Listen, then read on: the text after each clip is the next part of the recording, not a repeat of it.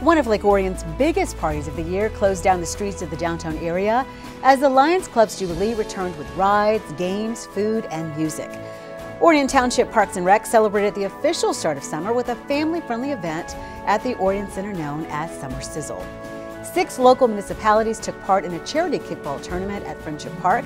We'll tell you who took home the prize money to benefit the charity of their choice. And U.S. Senator Debbie Stabenow received a warm welcome at a brand new event hosted by the Chamber of Commerce. Hello everyone, I'm Stacy Calloway. I'll have those stories and more on this edition of ONTV News.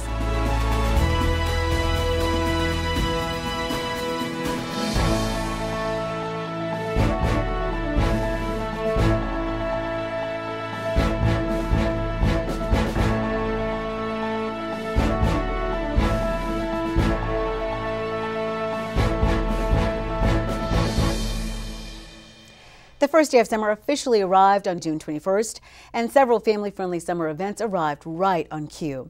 One of Lake Orion's biggest parties of the year took over the downtown area and also benefited a great community organization.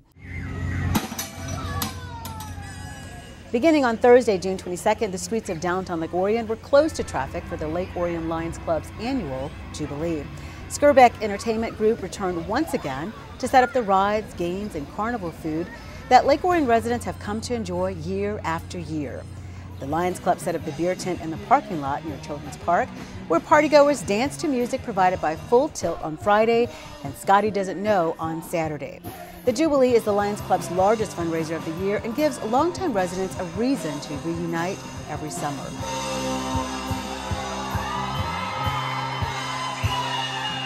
Oh yeah, it brings a lot of people together. You see people that, we start talking about, the old days in Orion. And I listened to so many conversations in the beer tent last night, and it is really fun seeing people you don't see very often, and they just happen to be coincidentally in town for Jubilee.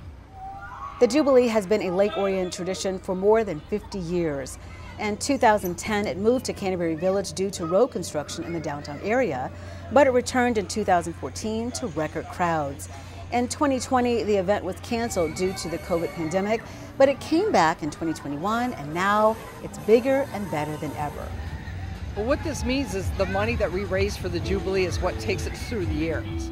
So it will help us provide the scholarships for the high school kids. It'll help us do the Christmas baskets in December. It's our operating fund that we can make it through the year. So all of the money, especially this Jubilee money, is what gives us the background to continue our service throughout the year. But this, if we didn't have the Jubilee money, we would not be able to complete our mission.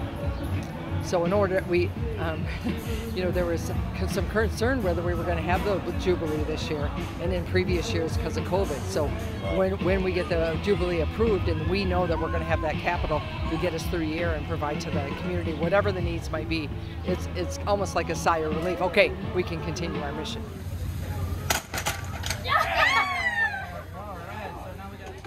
While the Jubilee was kicking off on Thursday evening, another family event was taking place in Orion Township, just a few miles away. On the evening of June 22nd, families were invited to come out to the Orion Center for Summer Sizzle. Hosted by Orion Township Parks and Recreation, visitors enjoyed inflatables, food and refreshments, games, and more. Music was provided by Guy Lewis and Chautauqua Express. Parking and admission was free to the public, and thanks to an overcast sky, temperatures weren't quite sizzling. As a matter of fact, the weather was fairly pleasant. Well, tonight we have our annual Summer Sizzle, and I don't know about you, Joe, but I'm sizzling. It's pretty warm out here. We're very fortunate that it's overcast, so it's not too bad. In years past, it's been typically very warm for this event. It's nice to have a little bit of cloud cover tonight. In 2009, then Township Supervisor Matt Gibb proposed a community picnic to boost morale in Orion Township. That event evolved into Summer Sizzle and moved from Civic Center Park to the grounds of the Orion Center in 2013.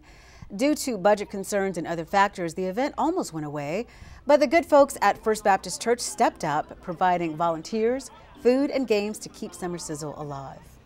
It's an excellent opportunity for us to just connect with the community, and to me it seems to be a win-win because we're able to be helpful, we're able to talk to folks, and who knows, maybe somewhere along the line, somebody who needed a smile, somebody who needed somebody kind, they'll think about that later.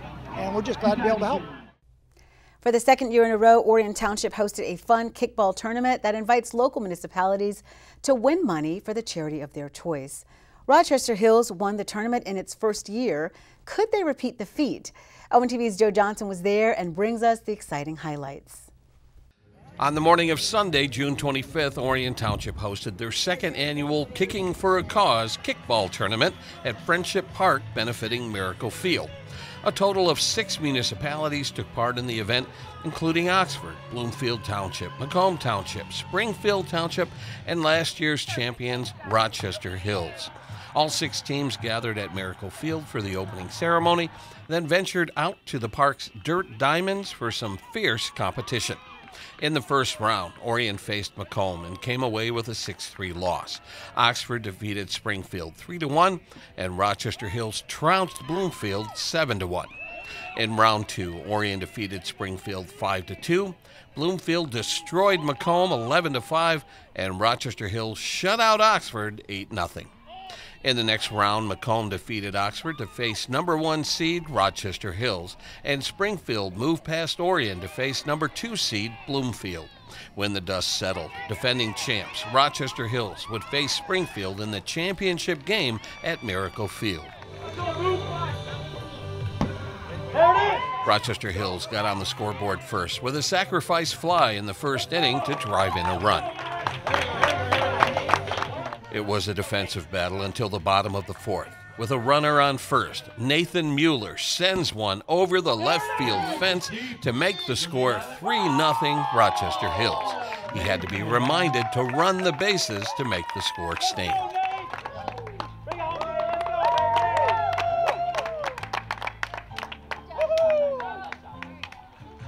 Then, in the bottom of the 5th, firefighter Cody Moresh steps up to the plate with a runner on first. He sends it deep to add 2 more runs to the Rochester Hills tally. Rochester Hills! Cody. Let's go!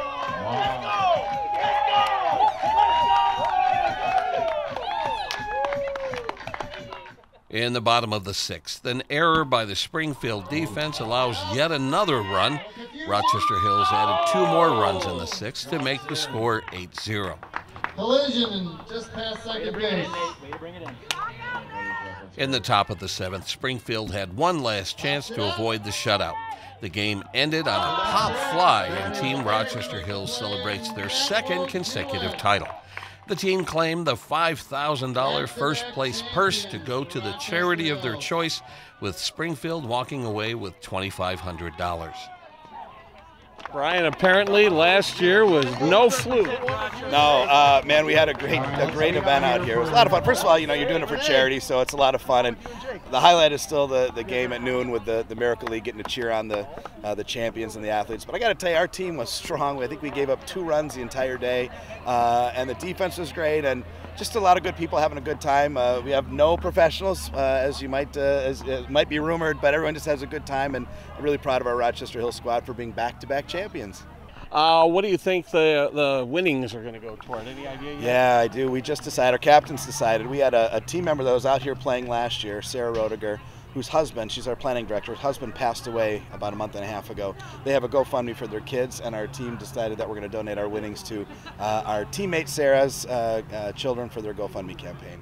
So this is our 2nd annual Kicking for a Cause charity kickball tournament, and we had 6 teams this year.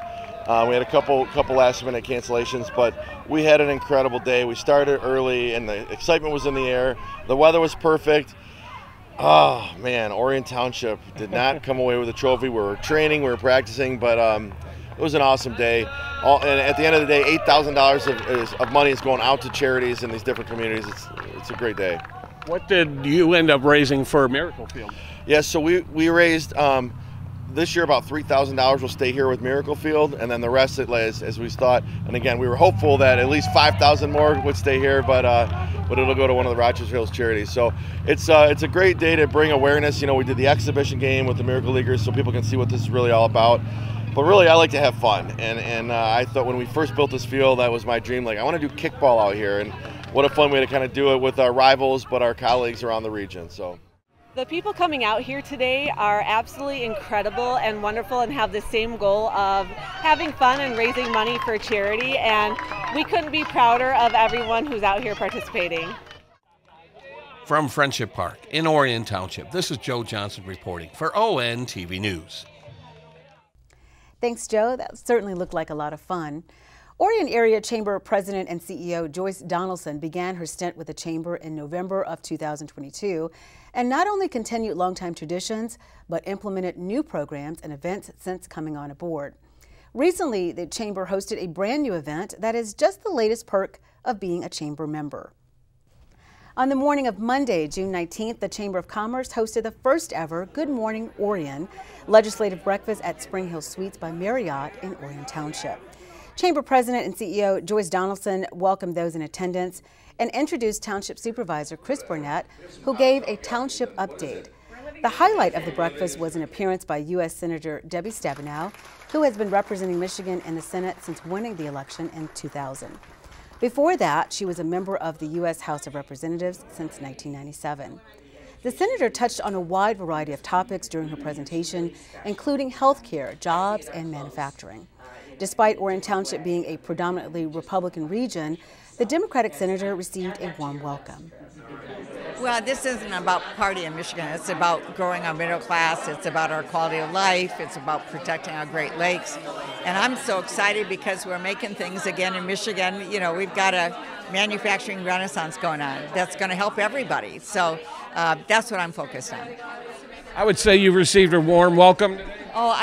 Wonderful. It was really a wonderful, it was wonderful to be here, wonderful to have the opportunity to talk with folks about what I've been doing and at the same time, what they're doing. Great small businesses that are here. I love the ideas, the resourcefulness, the commitment to Michigan. It's great. One of the things I've been most proud of in my term here as supervisor is we work across political lines. I frankly would love to run nonpartisan because I think it just divides people. And we've done great work with the senator over the last decade since I've been involved. I visited her in D.C. probably at least 10 or 12 times. She's always been very receptive to our needs and what we have going on in our community. Her grandchildren live here, go to school in our community, and she always makes a point to say that. So we have a great working relationship. Look, if you want to talk politics, I'll talk to you about that off the clock. When I'm on the clock, I'm trying to do the best for our community. I'm super excited how today went. It's our first inaugural legislative breakfast here in Orion Township, so I didn't quite know what to expect, but I was very pleased. We were actually sold out. It isn't a huge room here at Spring Hill Suites, but we were really happy that it was a small, intimate group where questions and answers, freely flowed. Senator Stabenow recently announced that she will not be seeking re-election in 2024, and her term will end on January 3rd, 2025. Yet another perk of being a Chamber member is a ribbon-cutting ceremony for Lake Orion's newest businesses. The Chamber recently hosted a grand opening for a business that doesn't have a brick-and-mortar store, so they had to improvise. On Thursday, June 15th, representatives of the Chamber and dignitaries gathered at Cookies and Cream in downtown Lake Orion to celebrate the official grand opening of a brand new business. Macaroni Kid is an online resource for parents looking for fun, family-friendly activities. And since they don't have a physical location that's open to the public, Elena Campbell of Cookies and Cream offered to host the ceremony on the grounds of the ice cream shop. 1, 2, 3. Macaroni Kid!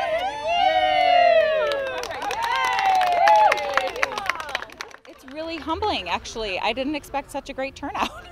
It's awesome. It's just a reminder of how awesome our community is and how wonderful the people are that are here. I would argue that we have the best community in Michigan, if not the Midwest in the world. Oxford resident Kristen Nesbitt is the publisher of Macaroni Kid, serving the Lake Orion, Oxford, and Rochester area. If you sign up for their newsletter, which is free by the way, you'll receive emails every Thursday letting you know about family-friendly activities and events taking place in the community. Krista also encourages local organizations and businesses to submit upcoming events. Mainly I seek it out and put it on my website. We love it when people submit their events. So if let's say there's a business outside of our area but very close by and they want to put all of their events on there, please do, even within our area of course. But It could be something as little as a neighborhood garage sale that you want to let families know in our area that you're having your neighborhood garage sale. I will approve that in a heartbeat and put it up on our website. It's an event that you can go to and find cool deals for kids. Done. If you're wondering how Krista earns an income giving away all this great info for free, the website is funded by advertising. Yes. So I sell advertising to local companies. We have e-blasts available, we have articles available, we have leaderboard ads and display ads all available to our local businesses. So if you're a dentist, a doctor, a pediatrician, something like that, and you want to get your office out there, please reach out to me. I'd love to work with you and figure out a plan for marketing your business. For more information or to sign up for the weekly newsletter, be sure to visit lakeorion.macaronakid.com. Even though the school year has come to an end, the staff at the library wants to encourage students to continue their love of reading all summer long. Recently, the library hosted an event geared toward readers of all ages. Let's go. 10, 9, 8, 7, 6, 5, 4, 3, 2, 1. Woo! Blast off! On Saturday, June 10th, the Orion Township Public Library hosted a fun outdoor event to officially kick off its summer reading program. Visitors enjoyed music and games, ice cream and cotton candy, crafts and face painting, and even a rock climbing wall. I think it's wonderful. It's such a fun event. We always fill the property completely. It's really one of the times where we get to let the library be everything. We've got rock bands and climbing walls, and it's just a day to have a lot of fun. How is this possible? This is possible. We got a lot of grants this year, so a lot of it was funded through Dollar General grant, Michigan Humanities Council, lots of different grants, and then like those organizations like Parks and Art, Orion Art Center, they bring activities with them, so they kind of host those activities here. So a lot of the fun is other people are bringing the fun with them. The goal of the summer reading program is to encourage readers of all ages to continue reading all summer long for a chance to win prizes. This year's event has a bingo theme. It's a bingo sheet this year, so they have to get a bingo, they'll win a free book, they have to do different library activities like check out certain types of material, check out a certain type of book. They also have to read a certain number of minutes or a certain number of books, and then they can get bingos to win like free community prizes, free books, and a lot of other stuff. I mean, that's what we really do with the summer reading program is prevent the summer slide, and that's through reading. And we don't care what they're reading. If they want to read comic books, if they want to read Tolstoy, it's all great to us, but we're here to encourage them to pick up a book, read. You know, it really helps with their attention span, and you can't do much in life, even on screens, without reading. So we're here to, keep their skills up over the summer, and we want the parents to learn those skills too, so we encourage them to participate in our adult summer reading program. It's really all ages. The summer reading program will come to an end on August 5th with a grand finale featuring magician Cameron Zavara and plenty of raffle prizes. For more information, you can call the library at 248-693-3000 or visit orionlibrary.org. And finally, several times per year, Orion Township offers a chance for residents to get rid of a little clutter while allowing bargain hunters to find some great deals. Recently, ONTV's Drake Eubanks did a little shopping of his own and brings us the story. On the weekend of June 3rd, members of the community gathered together for Orion Township's outdoor community garage sale. Dozens of vendors at the event offered all kinds of items, from power tools to antique beer steins, and everything in between. Orion Township invited Shred It, a paper shredding service, to come to the Orion Center so that community members could shred their sensitive documents. So what we have going on today is our annual outdoor garage sale, which is our largest garage sale. We have about 36 vendors outside, all selling their household goods. And they're, well, it's a little warm out there today, but they're out there selling all their things. Indoors, the Antique Toys and Comic Book Expo returned to sell vintage board games, comic books, and all kinds of toys. We have about 20 vendors in the dining room that are selling anything from antiques, comic books, toys from your past, all of those fun collectible things. There were also local comic book artists at the event to show off their work. I did Batman fighting Blunt Man and Chronic for those Kevin Smith fans out there. and at the Quick Stop actually, and it was signed by the Quick Stop cast, Jay himself from Jay and Silent Bob, and I signed it, making myself official for the CGC. So yeah, I have those. I also do wood burning art. I use a wood burning pen. Those typically take me about 2 to 3 hours depending on the size of the piece. I also have my collection of books here, from raw books to graded books and signed Funkos. Usually I show up with like a little bit of personal work, like stuff that I've done, like comic books. So we got the Black Museum, which is based on 1950s radio plays. There's 3 stories per comic. Different artists would come in and do each story. So we've done 3 issues of that. Usually some other work, and then because it's a local show and a lot of people sell like their own comics or toys, I usually bring something from the basement to kind of clean out my collection a little bit, you know, make room for other stuff. So Events like this encourage the next generation of readers to get out there and build their vocabulary by diving into the action-packed world of comic books. For more information, you can contact Orion Parks at 248-391-0304, extension 3500. For ONTV News, this is Drake Eubanks reporting. Thanks, Drake. And with that, we'll wrap up this edition of ONTV News. On behalf of the hardworking ONTV News team, I'm Stacy Calloway. Thanks for watching.